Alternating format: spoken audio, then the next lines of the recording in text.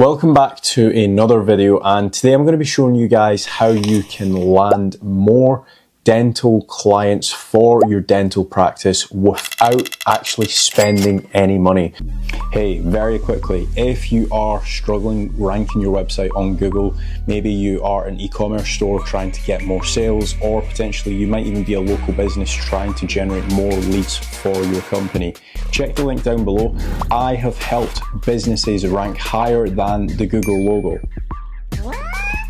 Okay, that might have been a slight lie, but if you are looking to consistently grow your revenue month on month, check the link down below, fill in the form, see if my team can help you. Right, back to the video. So if you are starting off with a new dental practice, you might not have enough budget to actually market correctly your establishment, this is the video for you. And also, some of you guys, you might already have a more established business, and this will still apply to you because you might not be doing everything that I'm going to mention. So I'm going to mention 5 ways that you can start doing marketing for free.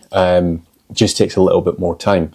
So step number 1, or method number 1, is leveraging social media.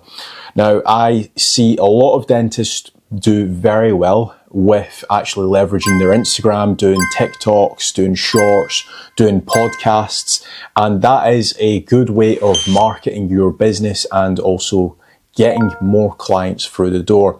Now, just a few rule of thumbs. What I would recommend is, if you're going to go down the shorts route or the reels route, if you're going to be uploading to Instagram, I highly recommend getting together a plan and sticking to a consistent plan. Don't just think that if you upload 2 videos, you're going to blow up and you're going to have 600 patients walking in to your dental practice, because that's not actually the case.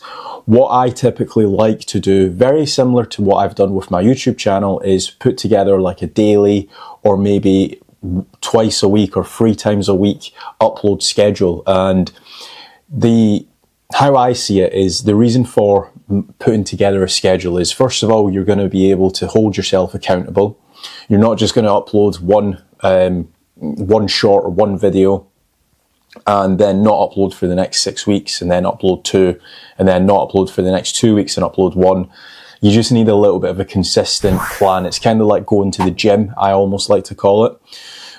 So what I would be looking to do is, if you are uploading to Instagram, try to upload at least 5 times a week. If you're uploading to TikTok, people are saying a good rule of thumb is uploading twice a day. Now, in some cases that you might not be able to do that. If you are going to go down this route, you might want to record a lot of pre-recorded footage and then just schedule it. That's probably the best way that I could explain that to you. Like what I've done here, I'm probably going to upload, or I'm going to record maybe 9 videos in the one day, and then that means for the next 9 days I don't need to be sat in front of a camera. So just think of all these different ways. Method number 2 of free marketing for your dental practice is optimizing for local SEO. Now, I'm going to assume that you have got some customers that have, or some clients that have actually used your service before. And if, say, for example, you have some form of CRM system, or potentially you have a load of emails with clients that you have worked with in the past, maybe you've done checkups, maybe they've come in for emergency appointments, or maybe you've done some cosmetic work. If you have a list of phone numbers, a list of emails, etc., a very good way of starting out is going over to Google Business. If you haven't already set one up for your actual address, and just message every single person or email them asking for a review. If you've done a good job, maybe they've came in, or I'm going to give you an example.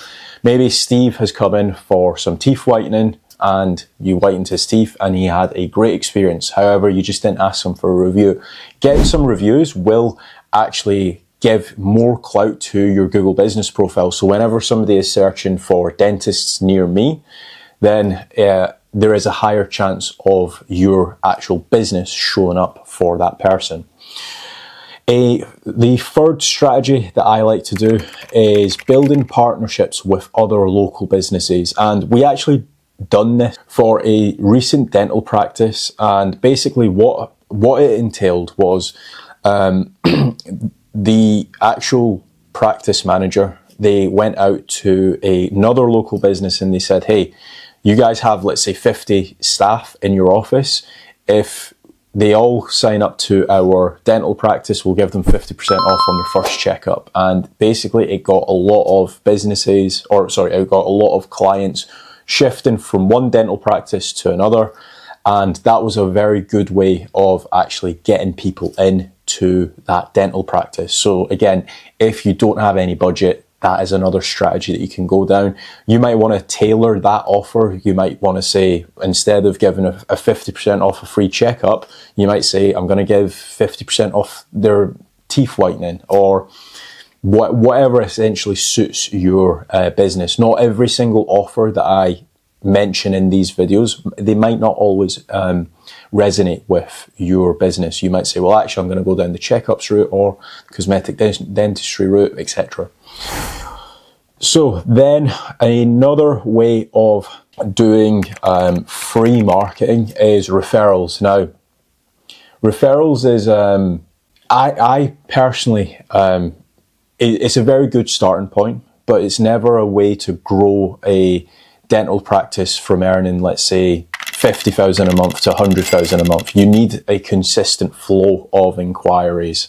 Now, referrals is a very, very good way of essentially getting more people in. But obviously you need to have a good experience. The amount of people or the amount of dental practices that I've worked with in the past, and they said that referral programs don't work. And if I'm being brutally honest, and this might be a little bit harsh, they just don't offer a really good service. Like, for example, if you phone them, they just don't pick up. There's no aftercare process, nothing like that. But I'm going to assume that a lot of you guys watching this video, you have got a good response rate. You are actually replying to people when they are messaging you on Facebook or Instagram, or potentially even they might be phoning you, and you're actually picking up that phone call and you're replying to people. If you're doing all of these things, they're all small 1% improvements, but it can go a very long way. And the next time, let's say Steve gets asked, hey, what dental practice do you use? He's actually going to recommend your dental practice. So that's, again, another way that you can definitely improve your referral program as well. Step number 5 of actually getting more patients for free is engaging in communities. So, for example, I remember when I was at school, like maybe 15 years ago, there was actually a dental practice that came into our school, and they educated a lot of students, like how often you should brush your teeth, what fruits you should eat, what sweets you should avoid, etc. So engaging in communities like that can definitely help. Now, would I engage in schools? It's a bit of a 50-50 area, because what you need to also remember is if you're going to, let's say, 3 different schools, the decision maker of that child isn't actually in the room to say, actually, I'm gonna sign them up to XYZ dental practice. So you need to think a little bit outside of the box. Another strategy that you can go down is if there are any social events happening where there might be the parents of the actual children attending that social event, you can definitely sponsor that event and it can definitely go in your favor. Whereas if you just go in blindly into a school, it's a little bit more of a harder sell to get patients, because again, you're speaking to, let's say, a room of 10-year-olds. A 10-year-old isn't going to say, actually, I'm going to go to XYZ dentist. So just bear that in mind. What I would what I think is probably a better approach is attending the social events that the parents will actually be at. Potentially, you might need to sponsor some of those, but again, for a very, very low fee, you might be able to sponsor a kids' baseball game. And again, with a kids' baseball game, for example, you know that, first of all, the kid's going to be there, and second of all, the actual parent is going to be there as well. So it's kind of you're bridging the gap. So that has been 5 ways to land more dental clients for your dental practice. If there are any that you feel like I have missed, feel free to drop them down in the comment section down below. And as always, if you guys do want a free 15-minute growth strategy call for your dental practice, make sure to check the link down in the description or check out cadresdash.com. Thanks.